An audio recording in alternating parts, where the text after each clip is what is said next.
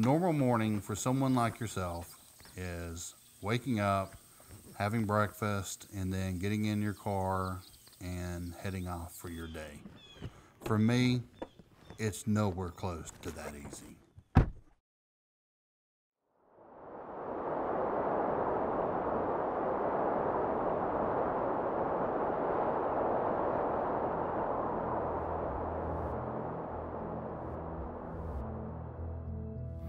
35 years ago, when I was 16 years old, I was on Lake Lanier. My friend and I had gone out on a boat. I was on an inner tube behind the boat.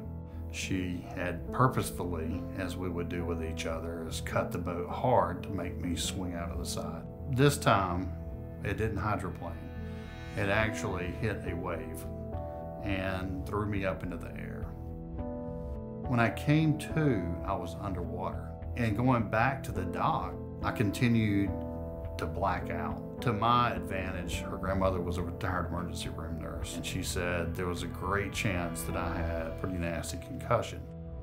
The unfortunate part about it is I didn't go to the hospital. And my mind had to be, I'm going to get better on my own, and I'm going to be able to take care of this. When I was in high school, I played defensive tackle, which required me to have to hit the person across from me head to head every single play of the game. Unfortunately, my concussion was not healed. Depersonalization is a dreamlike state for your mind to be in. And this would happen right before I would tackle some people. It didn't happen all the time, but when it did happen, I knew when I got back to the huddle that I could have very easily been injured. So I went off to college, and then I started to have really bad experiences with my head. It happened on the football field finally one day. And I came into a situation where it's called fight or flight. My body was telling me to go inside. It was just weird. I just felt totally like I was in a dream. So at that point, I knew that my football career was going to be over. I called my dad, and I said, I've got to come home. Not one person knew exactly what was going on. I started to work, but I kept having these issues. It had gotten to a point to where I couldn't drive across the bridge. One day there was an article in the Sunday paper in the Athens Herald, and it said, "Don't panic," in black letters across the top in huge font. And the article was to a T of every single thing that I had mentioned to them. I could give a name to what was going on, and it was called agoraphobia. I was able to land finally a job in 1990 in healthcare. I started having more and more issues. I couldn't concentrate. I could not even drive from point A to point B without having 7 or 8 panic attacks that would almost cause me to crash my car. I would obsessively lie there in the bed and think about what I was going to have to go into the next day. Open areas, over bridges, where I was going to park.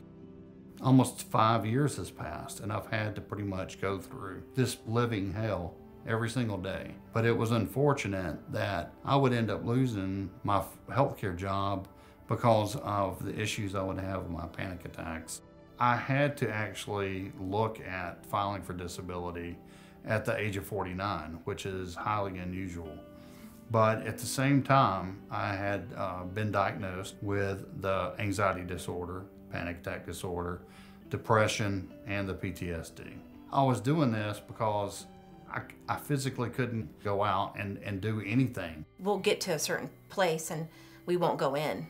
You know, years ago we went to the World Congress Center and we got there parked. We couldn't walk in, we had to turn around. So we usually take the same routes because we know those are the safe routes. He doesn't do wide open spaces at all, so it has to be back roads, neighborhoods, industrial parks. So it's really hard on him because he wants to do things. He just can't. I think he has to live with it the rest of his life, and he just has to try to make do, you know, what God's given him. I'd actually started to meet with a counselor and let them know exactly what was going on. I was so fortunate for her to be able to get me into the psychiatrist that I'm still with today. He has been very helpful in the progression of how I've gotten at least functional. But as far as how I would acclimate myself is I'll get out and I'll take a walk.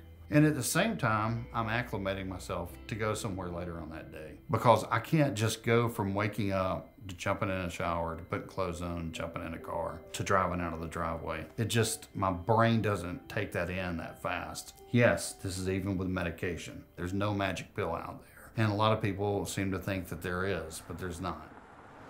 Because I'm so far along and I've had it for so long, it's kind of like an earthquake. You have tremors first, in a way of like, I can tell when it's starting to kind of onset, and then I can either work my way through it, or I can turn around and go back the opposite way I just came. I go into what they call a fight or flight mode, which means I can, like I said, you can fight through it, or you can fly away, turn around and go back the other way, and just not go to where you were going, which is failure to me. Unfortunately, with that failure comes the part of the depression. If you don't keep working with it, it'll actually make you housebound. And I've already been there, done that. See how straight this is here. This is what agoraphobia, this is where the panic attacks trigger, is here. When you're looking out distance-wise, and then it opens up. You have a power line easement here. We're coming into a major shopping center. And what I'm thinking about right here, and I want to do a little drive.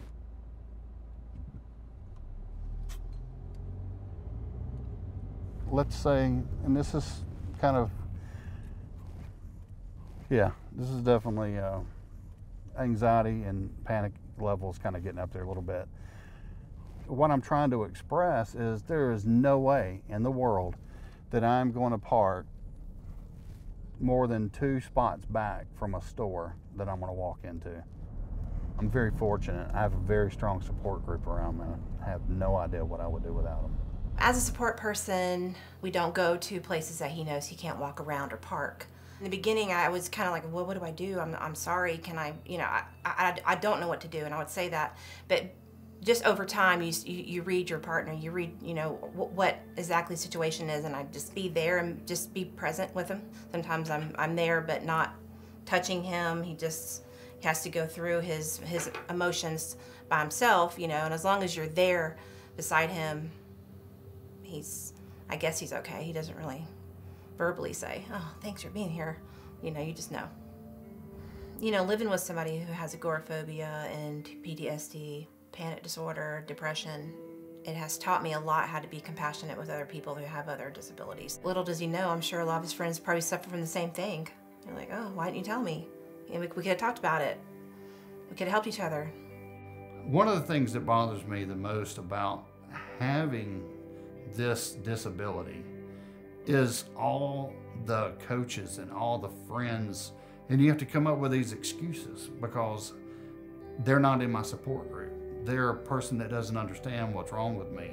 That's why I'm doing this here today, is to tell those people, this is what's wrong with me. This is why I always put it off. This is why I always said no, or I always came up with some excuse.